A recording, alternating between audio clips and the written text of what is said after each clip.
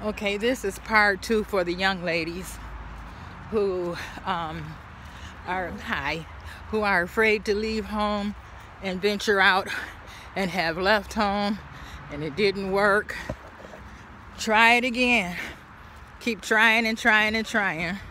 When a chicken has to come out of an egg, or chicklings, or whatever you call those things, they try to walk, but their little legs are too wobbly. You ain't learned nothing. You've been at home and you don't know much because you haven't been taught, as far as how to budget money.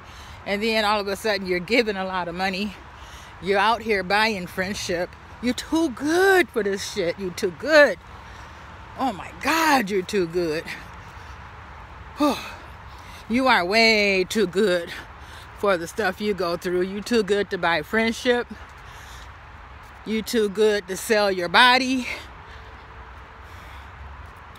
You're too good to waste your life.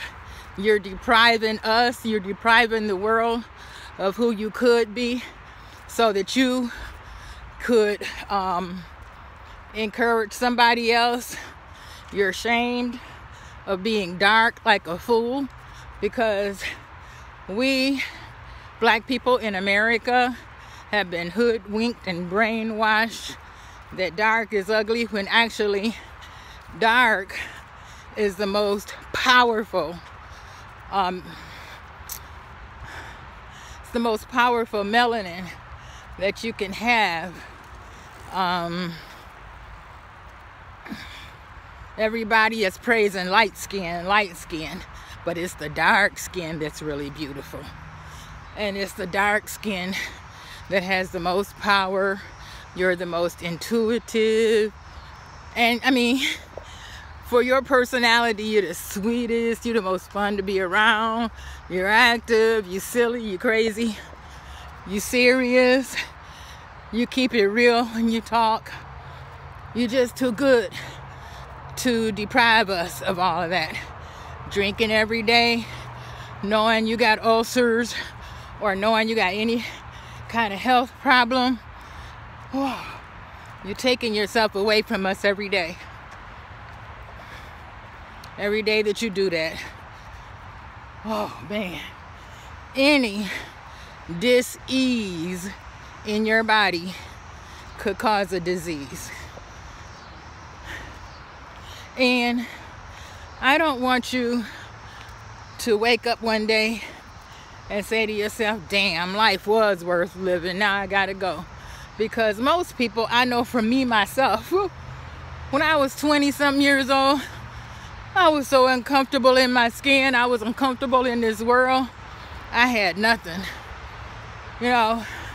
Just wish things would go this way. Not knowing how to take the bull by its horns and get things to go the way you need them to go. These days is so much better because there's the internet. I think I would have bumped my head a few less times if I would have had the internet. There's so many positive people on YouTube and so much. This is the information age, as you already know. So please don't give up. Don't give up on yourself.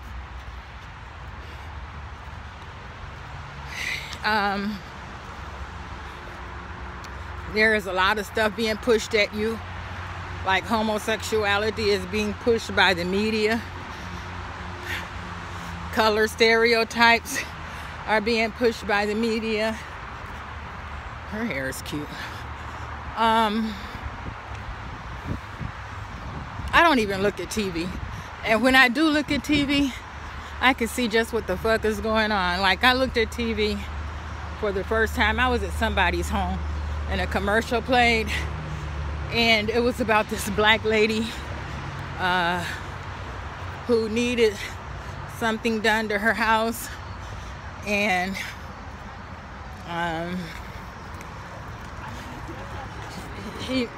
she needed something done to her house, and then they said she needs this done, she has the money, and she knows who to call. And then they had this white guy come.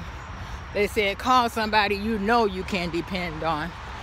Call somebody you can trust, who you know you can trust.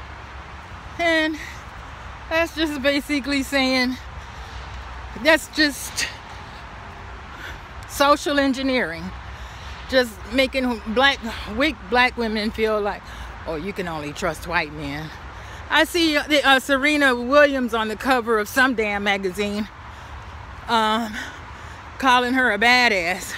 But what makes her a badass other than tennis? Why all of a sudden is she a badass? Because she had a mixed race child and married a white man? And that's another thing. Don't have a baby. Don't think that you're going to have a baby and then go to school and then go to work. Because you may not be able to even do it like that. I think a mosquito bit me. But once you have a baby, it's hard to do anything. It's hard to find the right type of babysitter. If you bring a baby in this world and you don't have the right type of babysitter, then your child could be sexually molested. This is a sick, sick, sick world out here. And you need to get yourself together. Because you are beautiful. And I mean, just the way you act and stuff, people will be glad. If a guy come along who don't appreciate you, get rid of him. Because you have certain standards that you have to be treated by. You have to know, okay, I expect to be with a guy who has potential.